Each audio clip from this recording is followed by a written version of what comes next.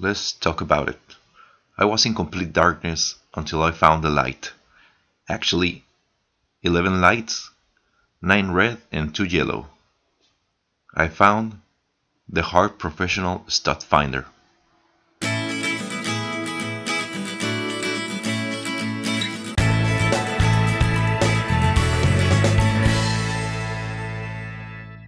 The first question might be, do I need a stud finder?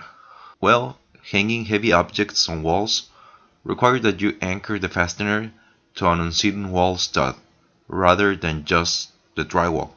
Otherwise, you might hear falling objects at the middle of the night. That would be really scary. Or even worse, the object may fall on someone else in your family. So don't be stupid. You need to find a stud to make sure that the job is properly done. Okay, let's talk about the specs. This is the Hart top of the line stud finder with 9 lights in red for studs and 2 lights in yellow for live electrical warning. This stud finder has a maximum detection depth of 1.5 inches. It detects center and edges simultaneously, so it's one of a kind. It uses 2 AAA batteries, not included by the way.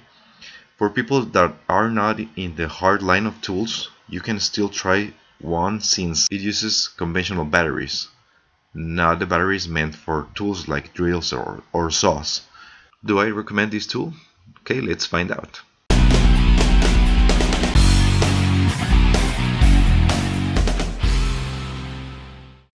One feature that I really like about this tool is the ability to start working even if you start scanning over a stud. Some other tools require that you calibrate first the tool, placing it where no studs are. But come on, you are using a tool because you don't know where the studs are.